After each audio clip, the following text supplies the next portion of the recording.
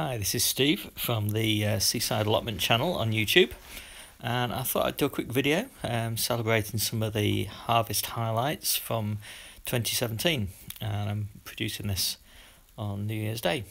So harvesting obviously is a very big part of allotment life, but it's not all there is to it. A big part of allotment life, I think, is the community, working outdoors, working with family, sharing surpluses with friends and family.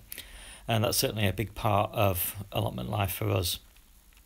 We've got 3 allotments in our family, and we got mine 2 years ago, or 18 months ago, something like that. We got Debbie's in March, and we got Jenny's in April.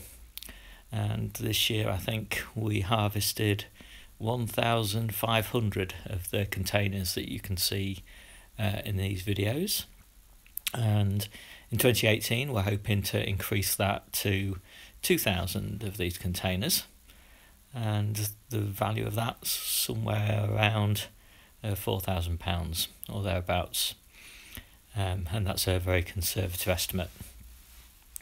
So yeah, I hope these videos give people a little bit of inspiration about the sort of things you can grow. I'm particularly keen on growing things all year round, and as a result I grow a lot of things under cover, and in cold frames and little hoop tunnels. I don't have a polytunnel or a greenhouse or anything like that, but it seems to work okay, and I've been very pleased with it, and Allotment Life definitely agrees with me. It's dramatically improved my health over the last 18 months. Never felt better, and I just really enjoy it.